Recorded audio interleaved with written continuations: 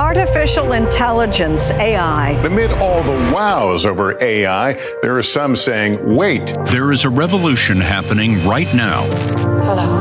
Hi. AI has burst into our imagination, our culture, and our daily lives. Hello, I'm here. Hi.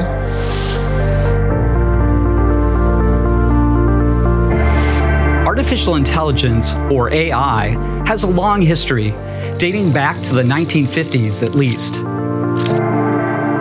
The point of AI is to create technologies that can eventually think and move about in the world more or less like we do. Most of the artificial intelligence we have invented so far is highly specialized.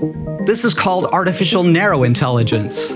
They can translate one language into another, or they can play competitive chess, or challenge us as the computer opponent in a video game.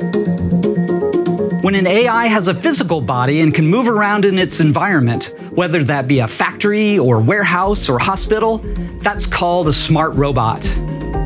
People who work in AI have long wanted to create smart robots with intelligent agents inside of them that can learn all sorts of things about our world and make meaning about it with minimal supervision. By make meaning, I mean identify patterns, make predictions, and perform tasks with minimal instructions. In computer science, this is called machine learning.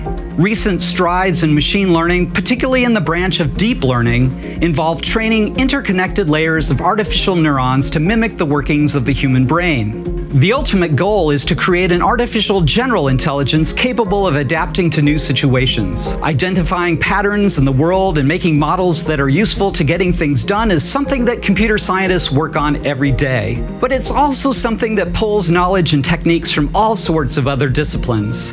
Artificial intelligence research owes debts to cognitive psychology, mathematics, biology, economics, education, even political science and philosophy. But giving artificial intelligence the ability to walk among us and interact with us like androids do in science fiction is going to be very difficult.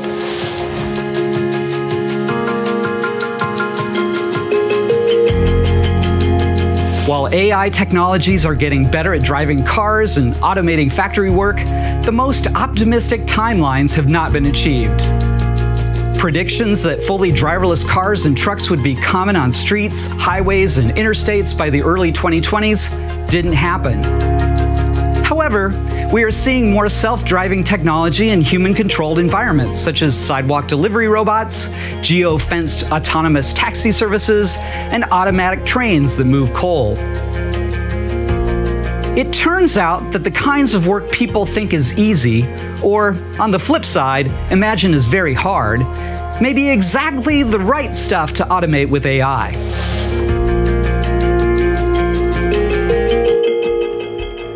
Let's leave the physically demanding and hazardous work of digging our mines and harvesting our crops to smart machines. And let's also have them help us do the complex and mentally taxing work of financial fraud monitoring and medical scan diagnosis.